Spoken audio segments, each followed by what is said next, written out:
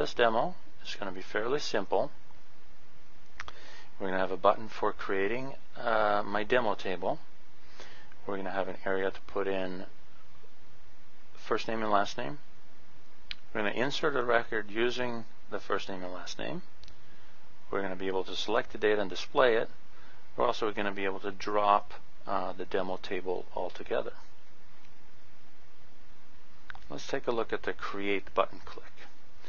So here, what we do is we use the SQLite and the SQLite 3dB units from Free Pascal. We have a My Directory function that finds my current directory. This is fairly standard stuff for iOS.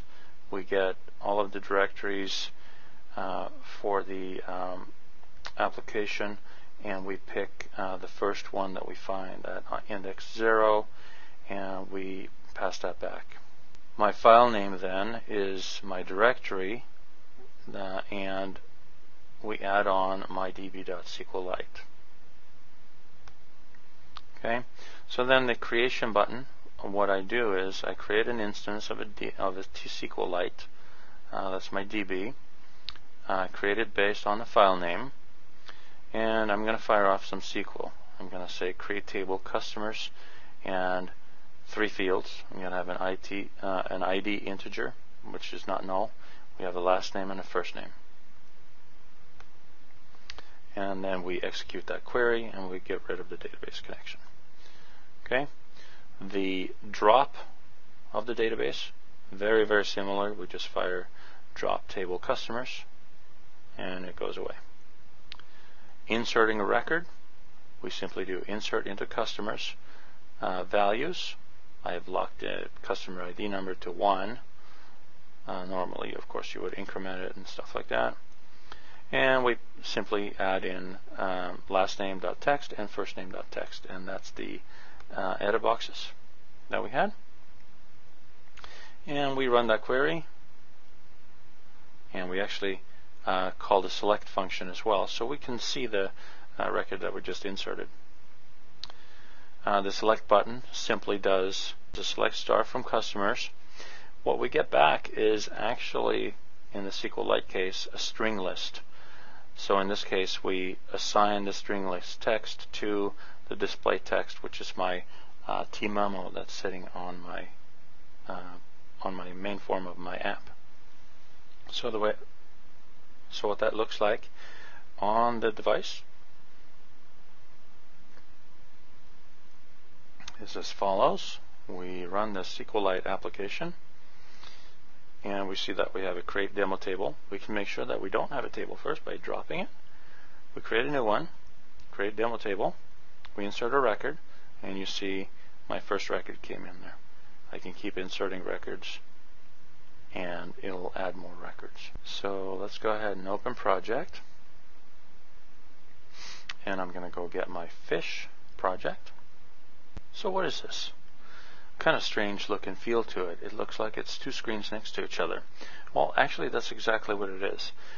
In order to emulate what the contacts application, for instance, does, if we take a look at what the contacts app actually looks like this. So we have the contacts app. Okay, we go in and search for Embarcadero, for instance. There's Embarcadero. See, it slides it over.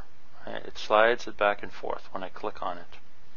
And it almost looks like it slides a form back and forth.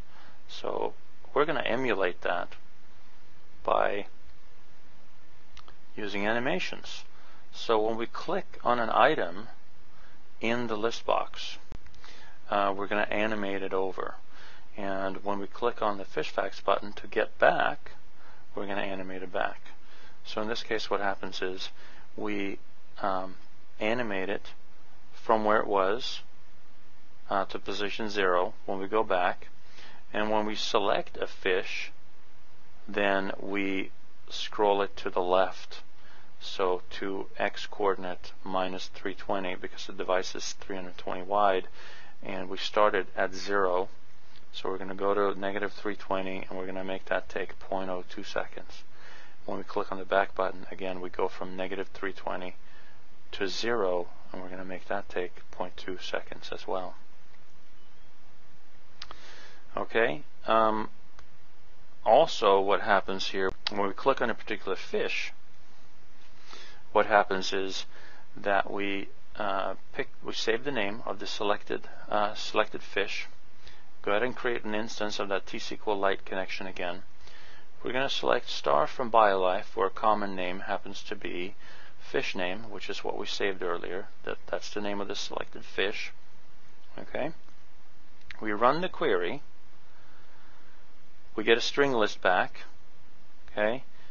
If you noticed in the earlier application, the first thing we actually get back in the string list are the column headers, the column names. So we delete that from the string list. And then we do some manipulation to the row, and we find the first comma, and that's going to be now my species number.